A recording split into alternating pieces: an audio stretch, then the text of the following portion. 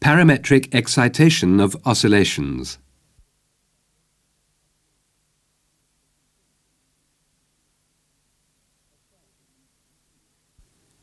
A fairground. Sometimes one can meet the good old swing boat.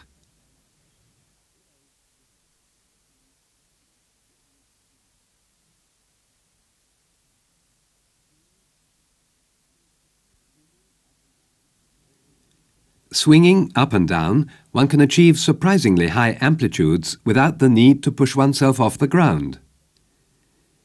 This swinging is a special case of so-called parametric oscillations. How is such a parametric excitation possible? Let us watch, for simplicity, firstly the oscillation of a thread pendulum having the constant length L between its suspension point and the centre of mass of the ball. It oscillates with a certain eigenfrequency, f0, which is given by the acceleration of free fall g and the length of the thread L. L and g are the so-called frequency-determining parameters. Without stimulating the pendulum to oscillations, at first the length L is varied periodically by means of the excenter, seen in the left part of the picture. Now the same periodic variation of L, but this time while the pendulum is oscillating. Increasing amplitudes are observed without any force acting in the direction of the oscillation. This means that this is not a forced oscillation. The length of the pendulum L, which in this case is varied, is the frequency-determining parameter. This explains the name, parametric oscillation. How are these increasing amplitudes of the oscillating pendulum produced? We can understand this by observing the forces working at different phases of the oscillation. Here a pendulum of length L. During its oscillation, the ball is swinging on a part of an orbit. At the reversal points, the momentary velocity is equal to 0. Passing the center position, the ball has its maximum velocity. At this point, the force drawing at the thread is not only the full weight of the ball, Fs equals mg, but also the highest possible centrifugal force, Fz equals m omega head squared L. Omega head is the maximum angular velocity at the center position. At the reversal points, the centrifugal force equals 0 because the velocity is equal to 0. And besides this fact, along the thread, only the component of the weight mg cos alpha is acting. That means, at the reversal points, in total, a smaller force is drawing than at the center point.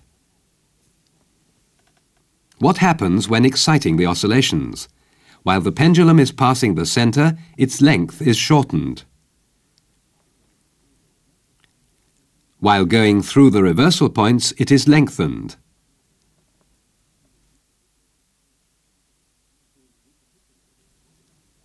To recapitulate, what about the balance of energy? At the center point, we raise the ball against the here acting force for the distance 2 delta L, thereby putting in a certain amount of energy. In comparison, at the reversal points, we take out energy. But this energy is lower because the here acting force is smaller than at the center point. By this means, energy is pumped into the oscillating system. Let's watch once more the whole period. Obviously, in every period, there are 2 maxima and 2 minima of the acting force. Thus, we are able to supply energy to the oscillating pendulum 2 times per period. The maximum excitation is achieved if, firstly, the pump frequency Fp is the double of the eigenfrequency F0, and if, secondly, the feeding in of the energy always is done at the center point. In comparison, if we shift the phase of the excitation for half a period, now, we observe that, still with constant pump frequency, the amplitudes are decreasing.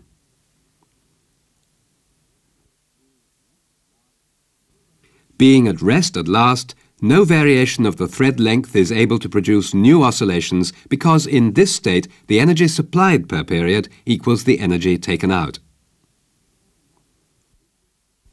Here the model of a swing boat. In this model, the distance between the suspension point and the centre of gravity of the little man is the frequency determining parameter. A control circuit provides the correct pump frequency and correct phase. It does so by means of this excenter. For controlling the correct operating, namely the man straightening at this phase, suitable for supplying energy, the state of the oscillation is measured by a magnetic sensor. Pumping occurs with the double of the eigenfrequency. With optimum adaptation, very soon our model achieves large amplitudes. What happens if the pumping occurs with wrong phase adaptation? Switching over the control circuit has the effect that now the man straightens at the reversal points and crouches at the center point. As expected, now energy is removed from the system. The amplitude decreases. And when the swing is at rest, even prolonged pumping produces no observable amplitudes. Now we understand the role of the swing boat attendant.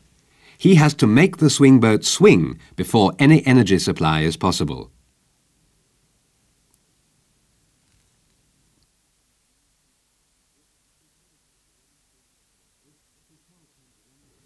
This Foucault pendulum is oscillating in a fixed plane. Without external interference, it would shortly be standing still. By parametric excitation, it gets the proper energy for oscillating with constant amplitudes.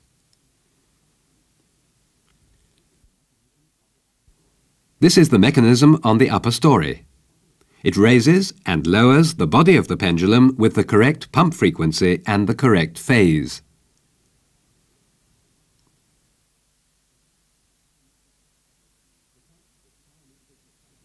The fact that parametric excitation is without influence on the plane of the oscillation is of special significance for the Foucault pendulum.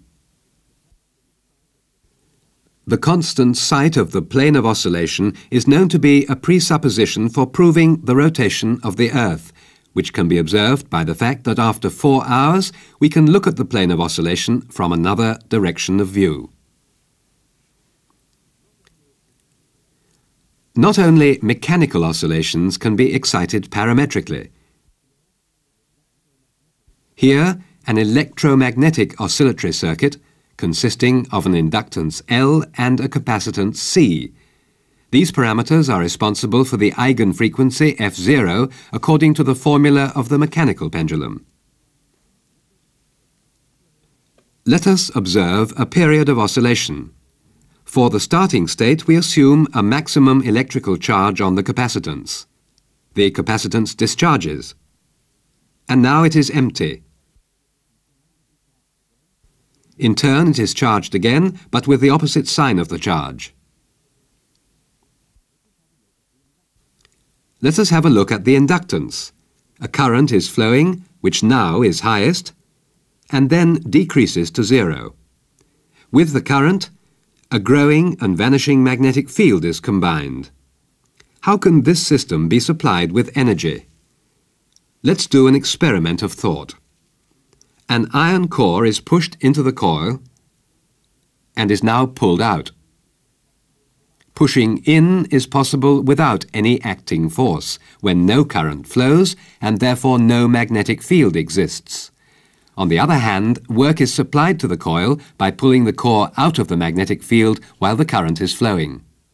In this way, the oscillating circuit gains energy. It functions parametrically because one of the parameters, namely the inductance L, is varied by moving the iron core in and out.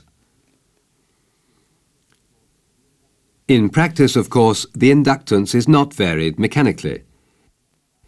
Here, on the right-hand side, an oscillatory circuit with a capacitor and a coil on the blue core. A control winding left on the yellow core serves for exciting with the pump frequency Fp the circuit having the eigenfrequency F0. That's because a suitable current through the control winding varies the magnetic resistance and with it the inductance L of the circuit. Again, for the optimum case is valid Fp equals 2 F0.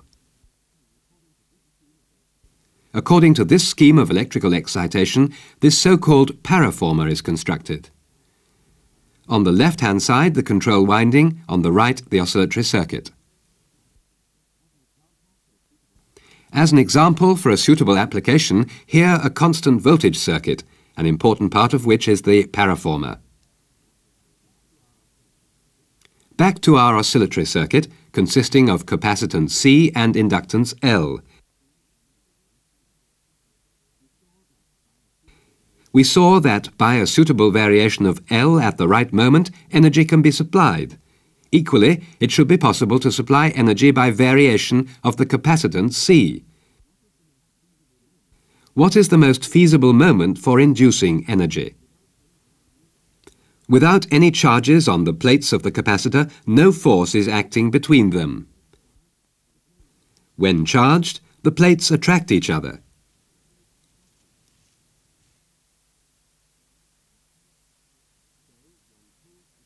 So, one pulls the plates apart when they are charged and puts them together again in the discharged state.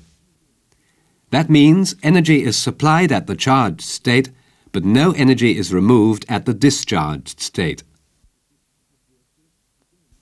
Obviously, again, the optimum pump frequency is 2 times the eigenfrequency of the circuit. In practice, the capacitance is not varied mechanically, but electrically. For example, by means of this semiconductor diode. It is much smaller than a pfennig coin. The value of its capacitance can be varied by the applied voltage.